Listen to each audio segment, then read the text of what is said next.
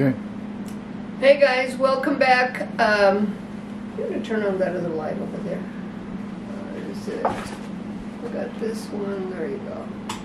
Oh, he just turned it off. That one isn't working? Oh, wait a minute. That's that switch. Okay.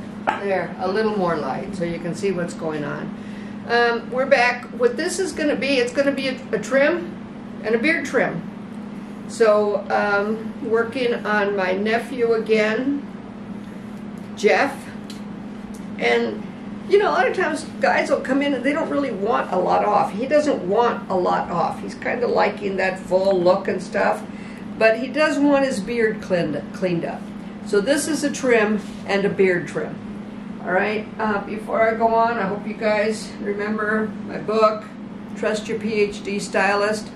By the way, I also have someone else in my family that wrote a book. She writes some really wild stuff, though, my granddaughter. And sometime she's going to come in and we're going to introduce her, and I want you to kind of take a look at her book as well. But this has everything to do with hair, all right? Plus, some of you, that's why you're watching this. But some of you that want to know about color, that last chapter gives it to you, all right? So, trust your PhD stylist. Okay, let's get down to this. On the beard, I'm just going to use my clipper. He said it was okay to do a number 2. Well, you always want to go longer instead of shorter. It's just safer when you do that. So what I'm going to do is I'm going to take my clipper, and I have a 3.5 on it. I'm going to turn him around this way so you can see it. And I'm just going to lift up his head and bring it out. So you see that I really think a 3.5 is going to be what he wants. Yeah. So, like I said, you know, it's wise to go longer first, because once you take it off, it's not going to go back. And the direction of growth, you always go against the direction of growth. So I'm going again. He's got some kind of curlies there. And on his hair, on his head, all he wants is a trim. So I wanted to show this to you first, because yeah, can you do it with a clipper? Yes, you can. Now he wants to keep his little tails there. Can I take him off? Because he was talking about just curling him up. Dudley do right. Well, I mean, if he curls him up, he does work at a restaurant. You know, that would definitely raise his tip level a bit, don't you think, when you approach people? But okay, so you're going to take him off, huh? Yeah, take him You off. sure? Yeah. All right. I mean, the middle's already missing. So. All right. So I just clean that up to that. So you see, this is nothing. Now, the reason I'm not having him curl his lip, because when you curl the lip to do this, it changes the direction of the hair. You want to do it as natural as you can. Unless you're just taking it off, you want to do it as natural as you can, because he's not going to be walking around with his tongue on the lip to do, you know, because isn't that what we normally do when we clean that up? Well, he wants some length, so we want it to look natural. Now, as far as the mustache, again, the same thing. Don't have them curl their lip. When they curl their lip, it brings it down, and so when you cut it, then it pops out. So you want to, when you're trimming the mustache, just follow that lip line. You got a brace now, so that you don't go anywhere that you shouldn't with it. See, I'm just following his lip line.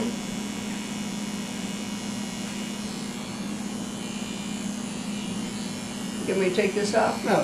No? He wants Okay, to leave it. All right. So just basically, that's it. And again, when he turns around and looks at you, it looks natural instead of popping out. So those are kind of some of the tricks of the trade on that. And he doesn't want a lot off on his hair.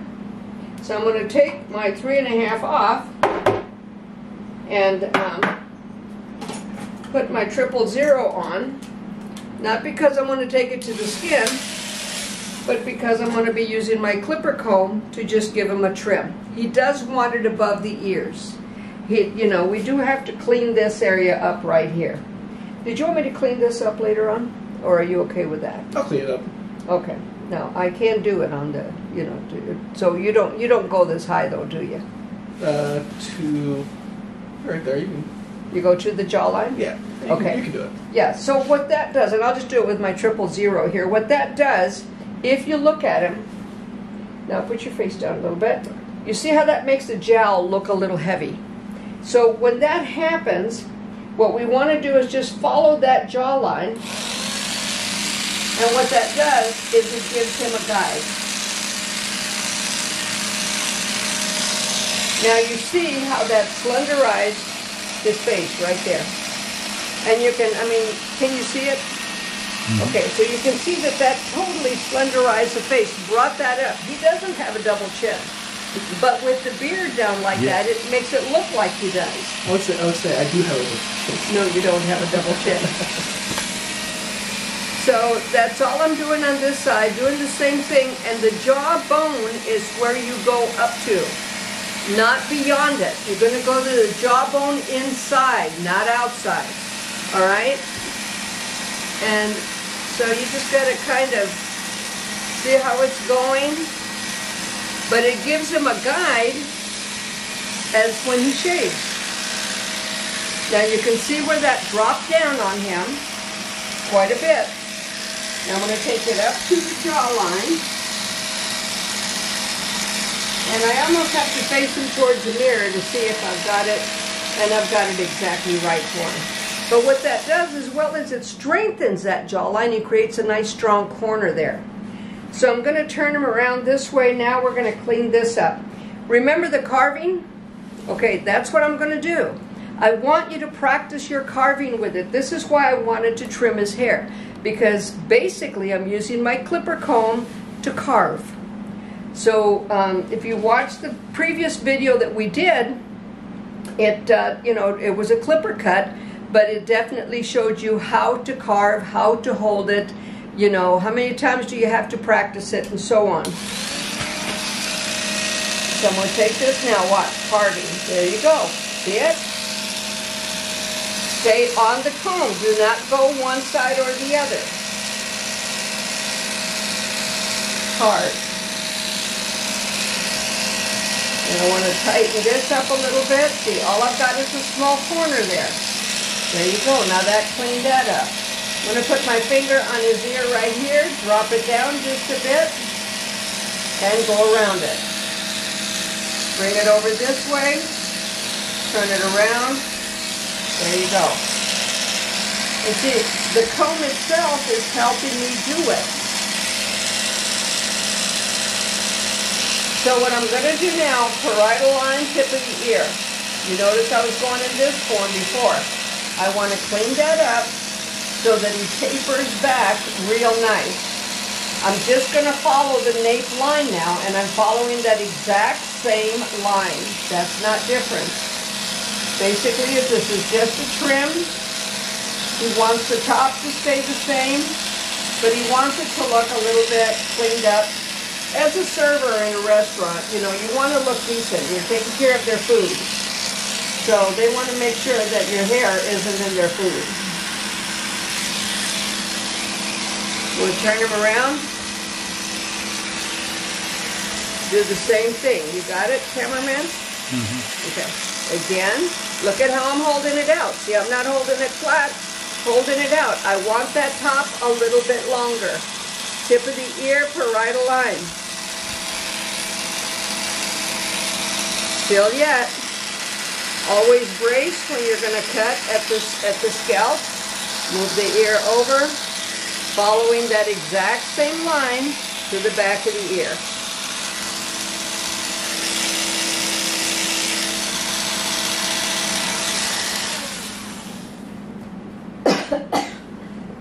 Excuse me. A little bit of a dry throat there. All right, so I'm going to tilt him forward. Now, where is that nape line? Like I've said before, If you don't know where you're at, how do you know where you're going? Now, do you see this little bit of a hard line right there? I hope you can see it. There's a little bit of a hard line. Why do you suppose that's there and not on the other side? Because this side grows forward. The other side grows back. So in order to get rid of that, I'm going to bring this up. There you go. Got rid of it. See, I took it just a little bit shorter, but it got rid of it. No more hard lines. And in a minute, I'm going to do something with the texture shear to make it go back so he can comb it back. Follow that nape line. That's all I'm doing, traveling around the nape line. See it? That happy face right there. Now I have a corner here. And he's got some really nice cowlicks back here that kind of make you crazy.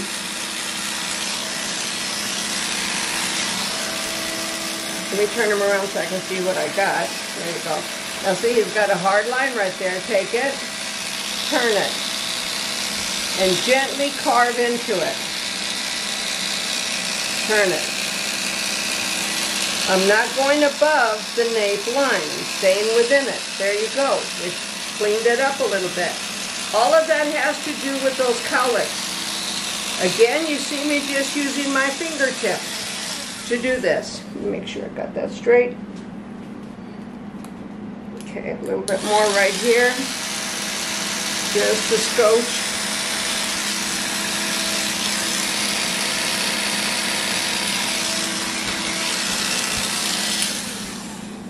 Okay, so now what I'm going to do is I want this to go back. So, got this caught here. Move my wires. Remember, we're not here to impress you. We're here to teach you. We don't have the fancy place. I don't have time for that. So I just want to teach you. So I hope you get this. I hope you understand it.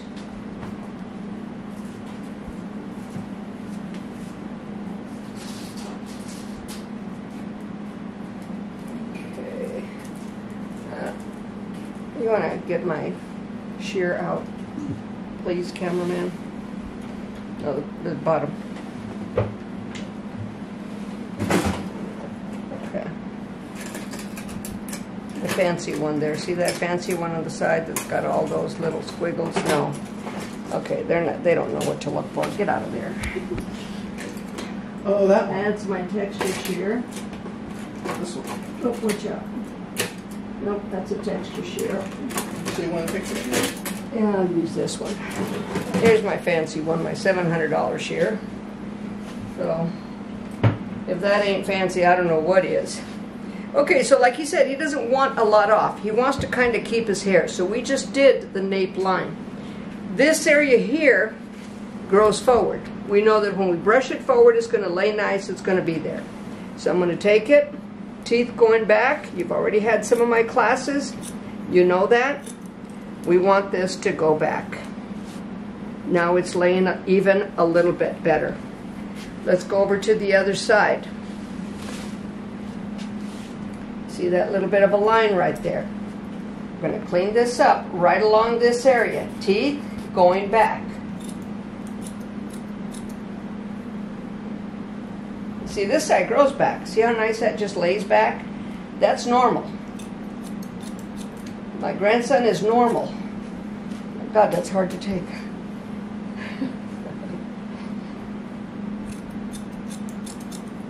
So we're just kind of cleaning him up a little bit. So that side lays real nice. Remember, we did go in this direction, so we'd already done that on that side. And that's the reason for it. Now the top, he wants that, what I'm looking for is my water bottle. See my water bottle? Oh, not that one. That's, no, not that one either.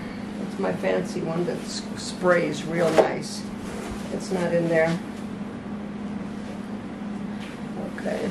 Just give me that one there, I guess. Does it have any water in it? Mm-hmm. Okay. It may or may not spray, because some of these, yeah, eat this. Oh, crap. Well, that's one of them, but that's not, it doesn't have any water in it. No. No. I put it somewhere. When we do the videos, I put my stuff everywhere. Oh, here it is. All right, I found it, y'all. Okay, and I love these because, see, they mist. And they're not cheap, but it's well worth it if you're a stylist. You just have to be careful because, see, it keeps spraying. So what he wants is just that little bit. So we did a trim and a trim. So that's what this video is. It's just a trim and a trim. So I'm going to turn them around this way because I really want you to see what I'm going to be doing here. And pretty much I think what my cameraman's doing, you can hear me but you can't see me, but that's fine. You don't need to see me, you need to learn.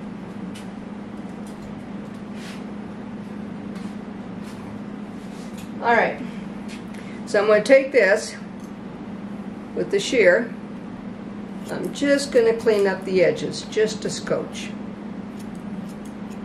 That's it. You know where the crown is at, right? All this hair is going to be directed to the circle of the crown.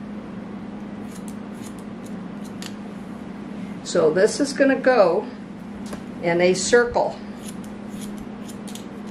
That guide is going to be right here, center occipital, but basically following the crown line. And you can see his cowlick right there. So we want to make sure that he doesn't stick up. And that's the reason we're going around the crown line. Now the top, he's agreed that possibly take off about 1 inch, but he still wants some of that falling down on his face. So what I'm going to do now, again, carving. Watch, you just saw that. You saw what I just did. And it's all fingertips. You didn't see me do this. You saw me turn it with my fingers. I'm going to use the shear to help me pick it up. And I'm going to just take off 1 inch straight across. The reason I'm taking it front to back, in other words, frontal fringe, so I came all the way to the upper ridge on the other side, the part side. Came up to the center at the apex and then the upper ridge on this side. Now I'm at the parietal line. If you study the diagrams, if you study the high twos, you know exactly what I'm talking about. This area here, we don't want it to stick up. So what we're going to do, we're going to take it all the way up to the apex and take it off there and bring it back. So you see that that's traveling around in the direction that he wears it. All right. This is the upper ridge. I'm going to bring that down. You can see this. See what happens with the cowlick. See how that fights? Okay, I'm going to take it to the upper ridge again, and all I'm doing now is blending. There's my guide. And comb it back. So it's just a trim and a trim. We didn't do a whole lot. Let me get my fancy texture shear here. So what I'm going to do now, he wants it to go back. So I'm going to subsection it right behind the upper ridge. Now this is going to be difficult for me to show you because I'm going to turn him completely around to show you. The teeth are going to face going back. All right, so let me turn him around. Let me turn him around the other way, you guys, because it's going to knock the camera over a bit. Okay, so I'm going to take this. I want this to lay back. 1, 2. Take another section. 1, 2. Now you see my carving. Carve into it. 1, 2. Carve into it. 1, 2. Carve into it. 1, 2. Carve into it. You want to stay away from the hairline. 1, 2. That's it. So what that's going to do, of course, he's going to lose some hair. You can see that. But what it does, look at that hair just laid back now. Doesn't fight. Just goes back real nice. Just nice lined up going back. So this is what you do. These are the little tricks of the trade. These are your little know-hows. One thing I saw today, and I'm not condemning it, all right? I'm not I don't like to be negative. I think everybody does things for a reason. But I was working with a friend of mine today, a stylist, and I've seen barbers do this, and it's not wrong, but it's like, to me, your time, when you're in the hair industry, your time is money. But evidently some of these people don't know where the lower ridge is at. They don't know where that center occipital is at. So what they do, they take their clipper and literally carve and shave down all of that and create almost like a bowl right there. Well, one of the things that's hardest to get rid of is that hard line they just created. And then they fade it up almost to the parietal line, fighting this hard line. If you know where the lower ridge is at, if you know that, right there, just where the comb leaves the head, all right, there's your lower ridge. Why not carve it up and not fight that and carve it, okay, center occipital. It's going to travel down like this. That's a low fade. So you're going to travel up to it. For me, it's a time saver to know where you're at, so what? Know where you're going. It's not wrong if you want to spend that much time with it. I'd rather go ahead and take a couple more clients instead of spending 45 minutes on one. So, you know, learn how to work smarter, not harder. And again, you know, if stylists, barbers, whatever want to do that, it's not wrong. But I just, you know, to me it's like every time I see it, I go, why are you doing that? Just carve it up into it. Carve it up with your clipper into it. You've already started that fade line. You don't need to then fight it. So just a suggestion, okay? It's just a suggestion, and we do it the way we're taught. So evidently they're taught that way. But yeah, this is my nephew. This is pretty much it. Not a long area, but you can see that there's the nape line. This is just a trim and a trim on the beard. All right?